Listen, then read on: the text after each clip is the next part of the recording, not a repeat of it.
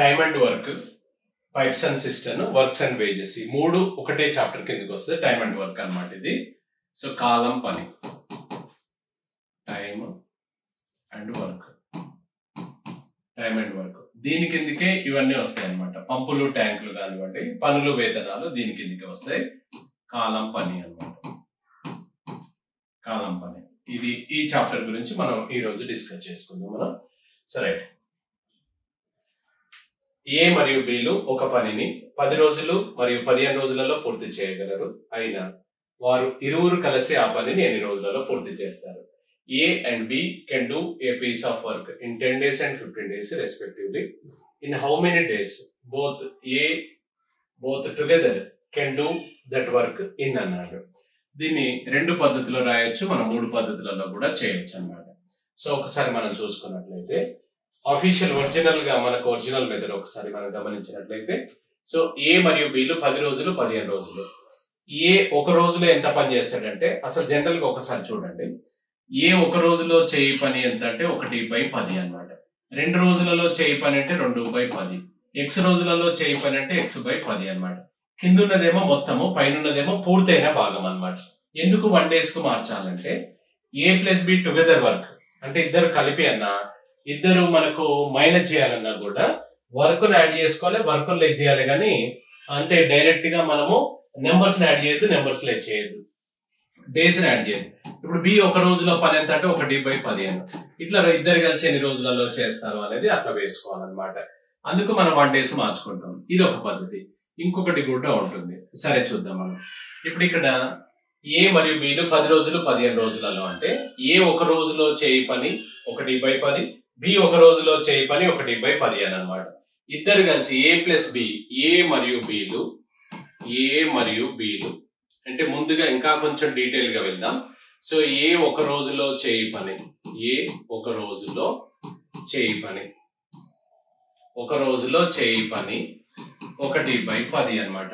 B ఒక రోజులో చేయి పని, బి ఒక రోజులో చేయి పని 1/10 అని అన్నమాట. ఈయనది 15 రోజులు, ఈయన 10 రోజులు. ఏ మరియు బిలు ఇరువురు కలిసి ఒక రోజులో చేయి పని, ఒక రోజులో చేయి పని ఏంటంటే 1/10 + 1/15 అన్నమాట. 1/10 + 1/15. ఎల్సిఎం 10 15కు కాసాగా ఎంత వస్తుందంటే 30 వస్తుంది. అంటే 10 15 వచ్చే కట్ అయ్యే నెంబర్ గెట్ చేసినా పర్వాలేదు. సో 30 అన్నమాట. ఈ 30 ఎట్లా వచ్చిందని మనం చూడొద్దు. ఇక్కడ 10కు 15కు ఎల్సిఎం చేసుకుందాం.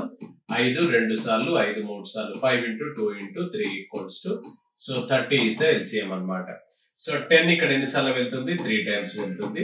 15 ఎన్నిసార్లు వెళ్తుంది? 2 times వెళ్తుంది. అంటే 5/30 ఇది కొట్టి వేసుకుంటే 1/6 వస్తుంది. ఇది ఏంటిది అన్నట్టు 1/6 ఏంటిది? ఏ మరియు బిలు ఇరువురు కలిసి ఒక రోజులో చేయి పని. ఒక రోజులో చేయి పని అని ఇచ్చినప్పుడు దాని మొత్తం రోజులలో అంటే ఆ భిన్నాన్ని రివర్స్ వేయాలన్నమాట. సో అప్పుడు ఏమవుతుంది? ఏ మరియు బిలు ఇరువురు కలిసి ఆ పనిని 6/1 అనగా 6 రోజులలో పూర్తి చేయదు అని రాసుకోవాలి. కంక్లూషన్ 6 రోజులలో పూర్తి చేయదు అనేది రాసుకోవాలి. ఇది ఒక మోడల్ అన్నమాట. ఇది ఒక మోడల్. ఇంకొక మోడల్ ఏంటంటే A + B కి టుగెదర్ వర్క్ కు మనకు 1. సో డైరెక్ట్ గా ఇలా రాసుకోవచ్చు. 2 మార్క్స్ క్వశ్చనే కావచ్చు అఫీషియల్ గా.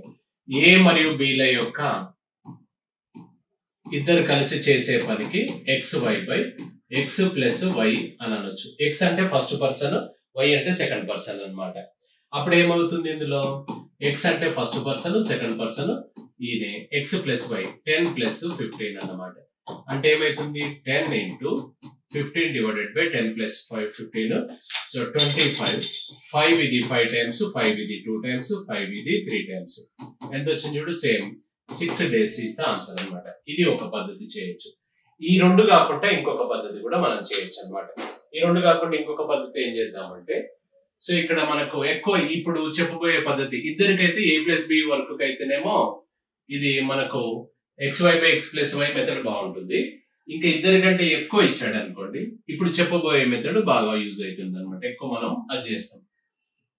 ఇంగ్లీష్ వర్షన్ వచ్చేసి ఏస్ 1 days వర్క్ అని రాయాలి, బీస్ 1 days వర్క్ అని రాయాలి, ఏ plus B together 1 days work అని రాసి అది రాసుకోవాలన్నమాట. ఇది ఏ and B together can do it అని చెప్పేసి ఇది రాసేసుకోవాలి.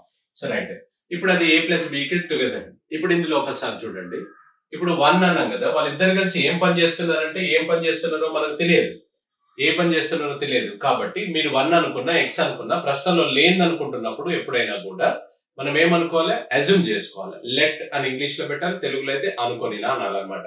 సో అన్నప్పుడు ఏమవుతుంది అని అంటే, ఇప్పుడు మనకు వారు ఇరువురు కలిసి పూర్తి 10 రోజులలో 15 రోజులలో అన్నాడు కదా, ఏం పని చేస్తారు అని అంటే ఎలా గుర్తుపట్టాలంటే 10 15 యొక్క కాసాగు తీసుకోవాలి.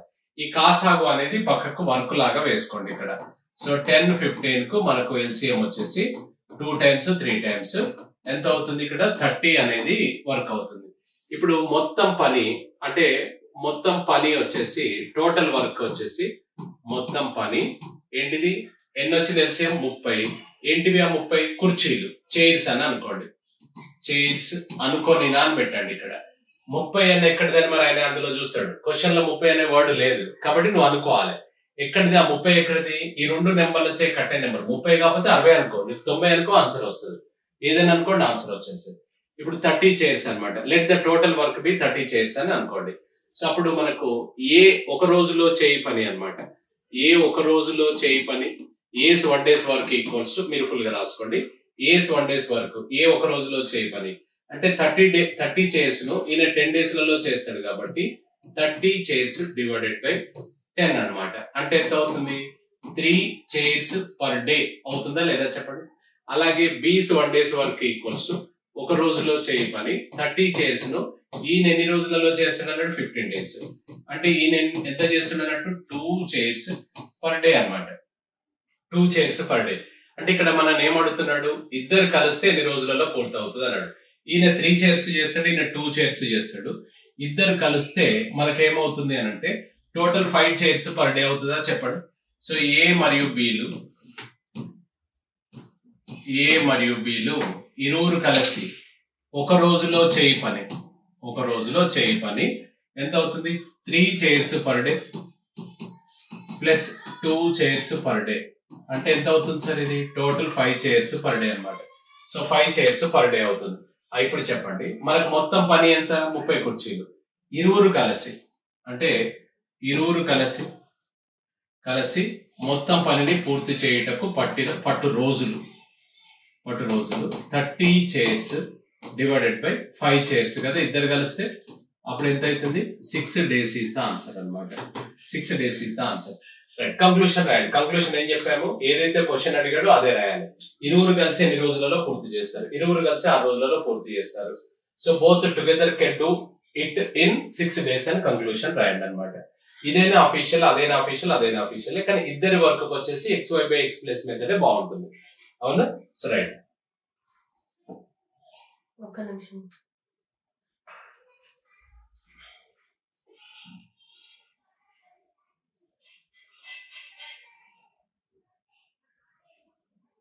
వస్తుంది.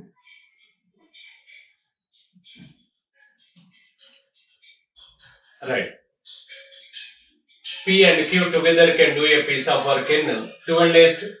P alone can do it in 15 days. Then in how many days Q alone can do it? P మరియు Q లు ఇరువురు కలిసి ఒక పనిని 12 రోజులలో పూర్తి చేయగలరు. P ఒక్కడే ఆ పనిని 15 రోజులలో పూర్తి చేసిన Q ఒక్కడే ఎన్ని రోజులలో పూర్తి చేయగలరు. సో ఇక్కడ మనకి ఇందులో క్వశ్చన్ ఏంటిదంటే, ఇంత ముందేమో ఇండివిజువల్ ఇచ్చి టోటల్ కనుక్కోమని కదా, ఇప్పుడు టోటల్ ఇద్దరు కలిసి ఇచ్చాడు, ఒకరిది మనం కనుక్కోమన్నాడు. ఇప్పుడు XY మెథడ్ ఇందులో తీసుకున్నట్లయితే ఇందులో డైరెక్ట్ గా ఏంటంటే, సో ఇక్కడ మనకు ఏబి నుంచి ఏం తీసేయడం అంటే, ఇక్కడ ఏబియా పీక్యూ నుంచి పీక్యూ ఇచ్చాడు, పీని ఇచ్చాడు, నెక్స్ట్ క్యూ కనుక్కోవాలి. అంటే వాస్తవానికి మనకి ఇక్కడ పీక్యూల నుంచి రఫ్ గా చేస్తే పీని తీసేస్తే క్యూ వస్తాడా లేడా చెప్పండి. చాలా అనమాట, ఇది చేస్తున్నాం. ఇలాంటి కేసు ఏమైతుందంటే XY/X మైనస్ వై అనమాట. XY/X minus y. ఎక్స్ అంటే ఫస్ట్ పర్సన్ అంటే ఫస్ట్ ఇన్ఫర్మేషన్, వై అంటే సెకండ్ ఇన్ఫర్మేషన్ అనమాట. అప్పుడు ఏమైతుంది, ఇక్కడ మనకి ఇందులో ఇది 12 into 15 డిఫరెన్స్ జస్ట్ డిఫరెన్స్ ప్లస్లు మైనస్లు కన్సిడర్ చేయొద్దు, జస్ట్ డిఫరెన్స్ అన్నమాట. హైయెస్ట్ మైనస్ లోయెస్ట్ తీసుకోండి అంతే. అప్పుడు ఏమైతే 12 into 15 divided by 3. అప్పుడు 3 ఇది 4 times, 4 into 15. So 60 days is the answer అన్నమాట. 60 days is the answer. ఎవరిది ఇది? Q alone అన్నమాట. Q alone in 60 days అవుతుంది అన్నమాట. ఇది ఒక పద్ధతి. లేదా మనం ఇక్కడ 1 day అని చూసుకున్నాం చూస్తారా, అలా చేసినా వస్తుంది అన్నమాట. సో ఇక్కడ మనకు ఇందులో P ప్లస్ Q వచ్చేసి ఎంత 12 days అన్నాడు కదా. P 1 days వరకు ఎంత అవుతుంది సార్? ఇక్కడ మనకి ఇందులో 15, Q's 1 days వరకు ఎంతలో తెలియదు X. ఇద్దరు కలిసి చేసింది మాత్రం 1/12 అన్నమాట. ఇప్పుడు ఇక్కడ X రోజులు అని డైరెక్ట్ గా అనొద్దు. సో Q X రోజులలో చేయగలడు అనుకోవాలి. Q చేయు రోజుల సంఖ్య X అనుకోనినా అని పెట్టుకోండి. Let the number of days can Q alone can do it in X days అనుకోండి. ఇప్పుడు ఇందులో X వాల్యూ కనుక్కుంటే మనకు ఆన్సర్ వస్తుంది. 1/x equal to that పంపించేస్తే 1/12 minus 15 అన్నమాట. సో LCM తీసుకుంటే 12 కు 15 కి LCM 60. ఇక్కడ నేను 12, 15 గెస్ చేసి వేయగలిగాను. మీరు ప్రాక్టీస్ లో వచ్చేస్తుంది అది. So right. లేదంటే LCM చేసాం. 12 కు 15 కి LCM. 12 ఇక్కడ ఎన్నిసార్లు వెళ్తుంది? 5 times. 15 ఇది 4 times. అంటే ఏమైతే 1/60. దీన్ని రివర్స్ వేస్తే అంటే మొత్తం పనిని Q ఒక్కడే ఎన్ని రోజులలో చేస్తాడు అంటే చేయగలిగిన రోజులు ఎంత అంటే 60/1 or 60 days is the answer. 60 days is the answer. Same వచ్చిందా లేదా చూడండి. So right. దీన్ని ఇలా కాకుండా మనం ఇంతకుముందు చైర్స్ అని అనుకున్నాం కదా, ఆ మెథడ్ లో కనుక చేస్తే ఎలా ఉంటుందో ఒకసారి చూద్దాం. మనం చైర్స్ లో ఒకసారి కనుక చూసుకున్నట్లయితే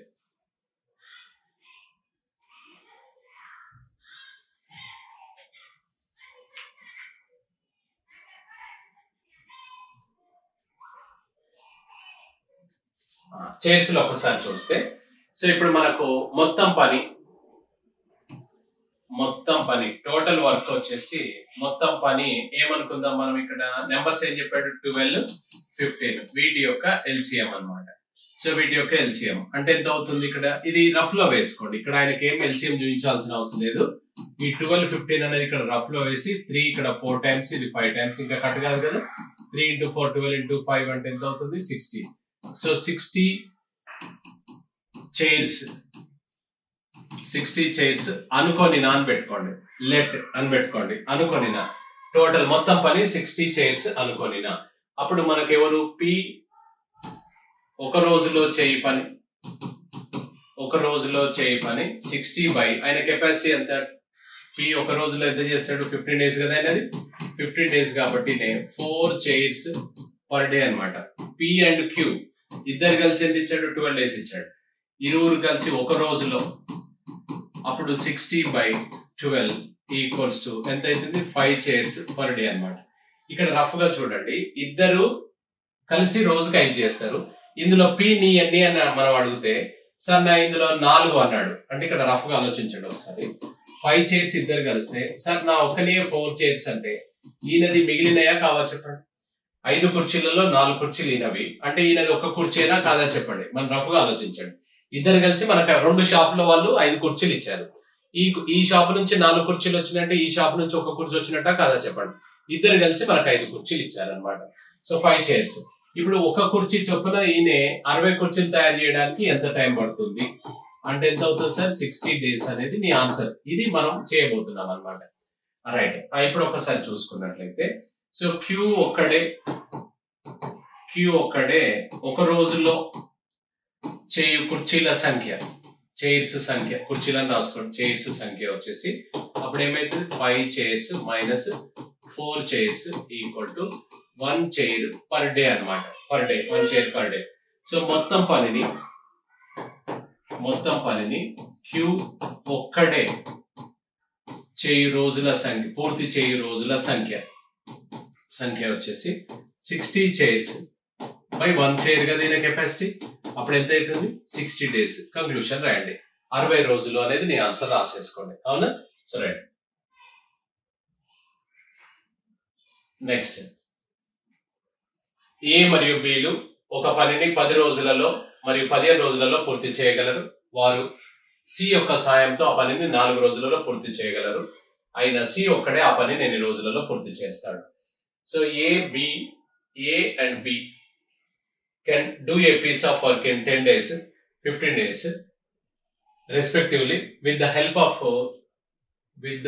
of C. They together can do it in 4 days. Then in how many days C alone can do it? C alone can do it.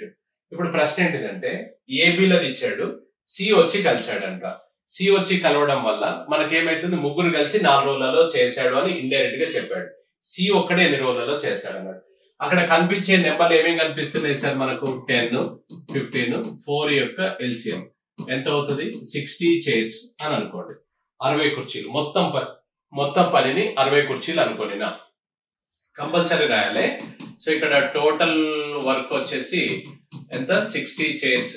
Let ఎట్లా వచ్చిందంటే 60 అనేది అక్కడ ఆ 3 నెంబర్ల చే కట్ అయ్యే నెంబరే అనమాట 60 చైర్స్.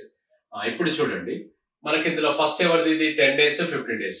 సో ఏ అలోన్, ఏ ఒక రోజులో చేయి పని 60, ఇది ఒక రోజులో చేయి పని 60 చైర్స్ డివైడెడ్ బై ఆయనది ఎంత? 10 అంటే ఎంత అవుతుంది? 6 చైర్స్ పర్ డే. ఇది ఇదేది. So B alone can do it 60 chairs in 15 days అంటే ఎంత వస్తుంది? 4 chairs per day. Next C యొక్క సహాయంతో అంటే ఏ, B and C together 1 days work, ఒక రోజులో పని 60 చైర్స్. వీళ్ళు ముగ్గురు కలిసి ఎన్ని రోజులు అవుతుంది అని చెప్పాడు? ఇక్కడ 4 రోజులు అవుతుంది అన్నాడు. సో 4 daysలలో పూర్తి చేస్తారంటే ముగ్గురు కలిస్తే 15 రోజులు పర్ డే అవుతుంది. 15 కుర్చీలు రోజుకి అవుతున్నాయి అనమాట. ఇక్కడ గమనించండి 15 కుర్చీలలో ఏబిసి ముగ్గురు ఉన్నారు. ఇందులో ఏ నీ ఎన్ని అని అడిగితే 6 అన్నాడు, నేను 4 అన్నాడు. 6, 4, 10 పోతే ఈ మిగిలినవి 5 అనేది సినే కాదా చెప్పండి. కాబట్టి సి అనేవాడు, సి ఒక రోజులో చేయు పని ఈక్వల్స్ టు 15 కుర్చీలు మైనస్ ఏబీలను తీసేస్తున్నాం మనం. సో ఈయన 6 చైర్స్, ఈయనది 4 చైర్స్ అన్నమాట. అప్పుడైతే 15 మైనస్ 10 5 చైర్స్ పర్ డే అనమాట. 5 చైర్స్ పర్ డే అవుతుంది. అప్పుడు మొత్తం పని అంటే ఎంత? 60 chairs.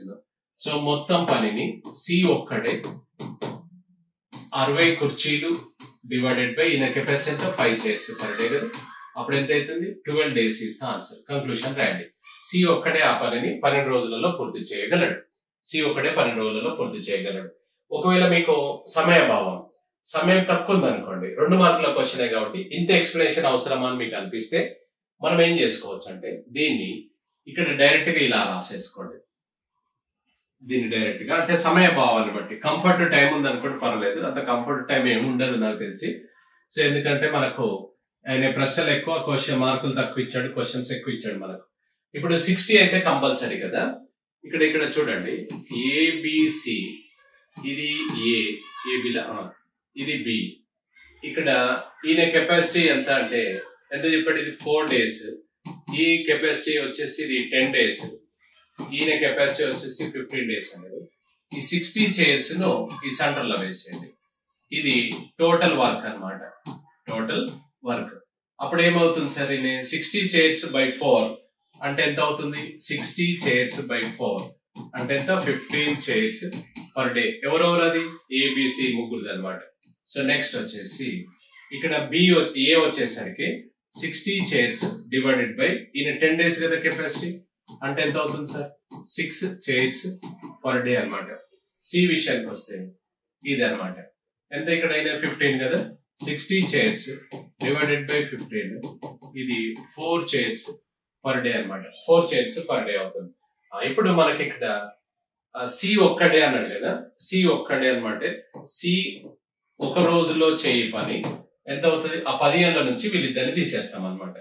15 chairs minus 6 chairs plus 4 chairs equals 15 minus 10 అంటే 5 చైర్స్ పర్ డే అనమాట.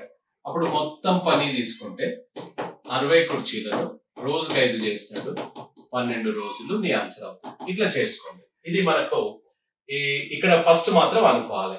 మొత్తం పని 60 కుర్చీలు అనుకోనినా let the total number of work B 60 chairs అనేది మాత్రం ఫస్ట్ అనుకోవాలన్నమాట.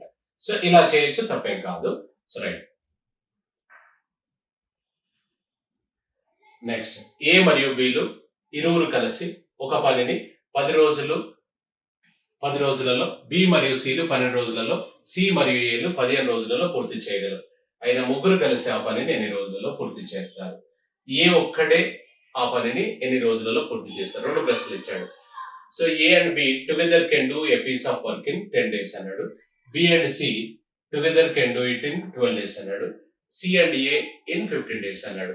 సో ఇప్పుడు ఈయనది మనకు ఫస్ట్ వాళ్ళిద్దరిది ఏబిలది ఇది ఇచ్చాడు, బీసీ వచ్చేసి 12 days ఇచ్చాడు, సిఏ వచ్చేసి 15 days ఇస్తారు. అంటే ముగ్గురు కలిసి ఎన్ని రోజులలో అంటాడు. సో రైట్, ఇప్పుడు అక్కడ నెంబర్లు ఏమి ఇచ్చాడు స్వామి మనకి? ఇందులో 10 ఇచ్చాడు, నెక్స్ట్ 12 ఇచ్చాడు, 15. ఎల్సిఎం తీసుకుంటే అగైన్ 60 చైర్స్ అన్నమాట. మొత్తం పని ఏబిలది, ఏబి మనకు 60 చైర్స్ అనుకుంటే, సో మొత్తం పని 60 కుర్చీలు అనుకోనినా ఎల్సిఎం చేసాం. 60 కుర్చీలు అనుకోనినా కాసాగనమాట 60 కుర్చీలు. సో ఏ మరియు బీలు, ఏ ప్లస్ బీలు ఒక రోజులో చేయి పని 60 చైర్స్ డివైడెడ్ బై వీళ్ళ కెపాసిటీ ఎంత? 10 కదా, 10 అంటే 6 చైర్స్ పర్ డే. మరి బి ప్లస్ సిలు ఒక రోజులో చేయి పని 60 బై వీళ్ళ కెపాసిటీ ఎంత? 12 అంటే ఎంత? 5 చైర్స్ పర్ డే అన్నమాట. నెక్స్ట్ సి మరియు ఏలు ఒక రోజులో చేయి పని 60 బై ఎంత సార్ వీళ్ళది? 15 అంటే ఎంత అవుతుంది? 4 చైర్స్ పర్ డే. ఇప్పుడు ఇది టోటల్ తీసుకుంటే 6 + 5 11, 11 + 4 15 కుర్చీలు పర్ డే. ఎవరు అయితే అంటే ఇద్దరు. ఇందులో 6 ఉన్నారు. 6 ఏబిసిడిఎఫ్లు ఉన్నారా? లేరు. 2 ఏలు ఉన్నాయి, 2 బీలు ఉన్నాయి, 2 సీలు ఉన్నాయి అనమాట. 2 ఏలు, 2 బీలు, 2 సీలు అంటే 2A ఉంది, 2B ఉంది, 2C ఉంది అనమాట. ఇందులో 2ను కామన్ తీసుకున్నట్లయితే 2A + B + C ఇలా ఈక్వల్ టు 15. అప్పుడు A + B + C equals to ఇది అటు వెళ్తే ఏమైతే 15/2 అంటే కొట్టేస్తే ఎంత వస్తుంది? 7.5 కుర్చీలు రోజుగా అనమాట. 15/2 7.5 కుర్చీలు. ఎవరిది 7? ఏబిసిది. ఇప్పుడు చూడండి, ఏబిసిలు ముగ్గురు కలిసి ఆ పనిని ఎంత? 60 కుర్చీలు బై ఏబిసి ముగ్గురు కలిస్తే రోజుకి ఎన్ని వస్తున్నాయి? 7.5 అనమాట. 7.5. ఇప్పుడు ఈ డెసిమల్ మనం ఇబ్బంది పెడితే క్యాన్సిల్ చేస్తే పైకి 0 వస్తుంది. 15 5 సార్లు, 15 4 సార్లు, 5 2 సార్లు, 8 రోజులు ఆన్సర్. సో 8 days ఇస్తే ఆన్సర్ అనమాట. ఎవరిది? ఏబిసి అనమాట. నేను ఇంకో ప్రశ్న కూడా అడిగాడు కదా, ఏ ఒక్కడే ఆ పని ఎన్ని రోజులలో అన్నాడు. ఇప్పుడు ఇక్కడ ఏ ఒక్కడు కావాలంటే ఏబిసి నుంచి మనం బీసీని తీసేస్తే ఏ వస్తాడా లేదా చెప్పండి? ఇది ప్లస్ రాయాలి ఇట్లా.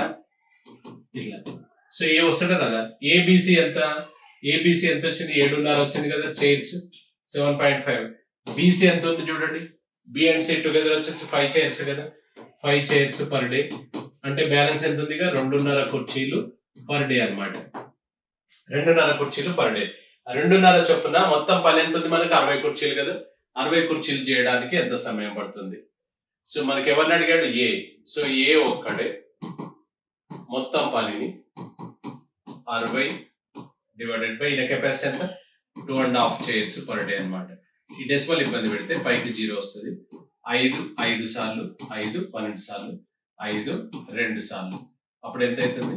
24 days. కంక్లూషన్ రాస్తాం. ఫస్ట్ ఆన్సర్ వచ్చేసి ముగ్గురు కలిసి 8 రోజులలో, ఏ ఒక్కడే ఆ పనిని 24 రోజులలో పూర్తి చేస్తాడు అనమాట. అవునా? కంక్లూషన్ రాసుకోవాలన్నమాట. ఏది? ముగ్గురు కలిసి ఆ పనిని 8 రోజులలో, ఏ ఒక్కడే ఆ పనిని 24 రోజులలో పూర్తి చేయగలడు అని రాయండి. నెక్స్ట్, ఏ మరియు బిలు ఇరువురు కలిసి ఒక పనిని 10 రోజులు మరియు 10 రోజులు, బి మరియు సిలు 12 రోజులలో, సి మరియు ఏలు 15 రోజులలో పూర్తి చేయగలరు. అయినా ముగ్గురు కలిసి ఆ పనిని ఎన్ని రోజులలో పూర్తి చేస్తారు? ఏ ఒక్కడే. మళ్ళీ సేమ్ క్వశ్చన్ వచ్చిందా?